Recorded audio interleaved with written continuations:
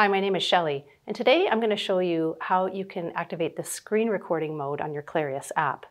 This could be really important for recording entire procedures for documentation purposes. So what you want to do is go into the settings mode,